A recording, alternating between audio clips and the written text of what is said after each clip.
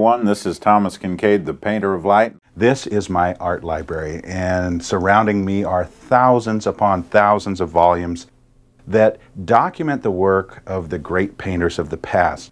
Now, I have spent countless hours in here with my magnifying glass studying the paintings of my heroes, the great masters of the past, many of which are completely obscure today.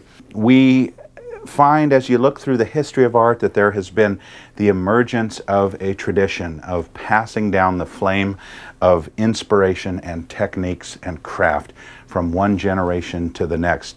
I find that amazing, and I'm excited to participate in the process. In fact, from day one in my publishing career, I have been involved in helping to nurture the next generation of artists.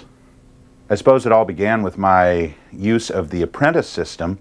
Our apprentice artists do finish work on every Thomas Kinkade canvas print.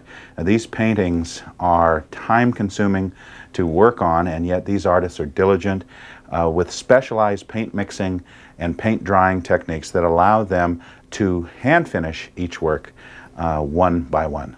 But I suppose the ultimate expression of the apprentice system, or the master artist, so to speak, passing on his ideas and techniques, is in the development of a studio. Now, if you look back over the history of art, the atelier system, or the studio system, was foundational to the development of Western art.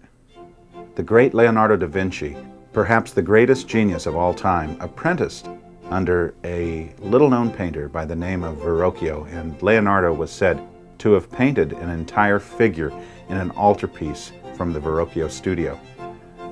What fascinates me personally about this entire process of the apprentice and master system is that in the passing on of techniques and taking artists under your wing, you have the chance to actually get new inspiration and new excitement for your own work. But beyond that, I'm very excited about Thomas Kinkade Studios, which is our newly formulated system of working with other artists.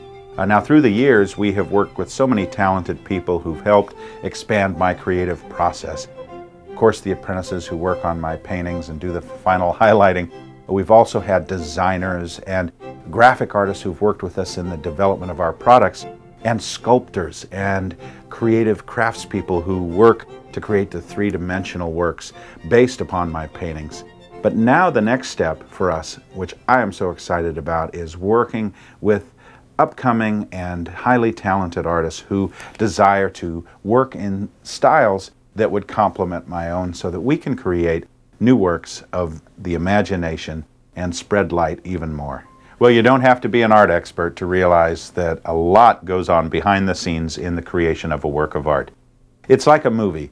You direct the lighting, you get your cast of characters, you assemble the composition, you do the editing, and you finalize it. In this case, the artist can do all these processes by himself or in collaboration with other talented people as he desires. But there is a fascinating creative dimension to the making of paintings. It starts with memories, with sensations, with sensitivity to the world around you. And somewhere in the process, God infuses His light, His love into that painting, and it can reach out to bless many, many people. This is Thomas Kinkade, thanking you for sharing the light.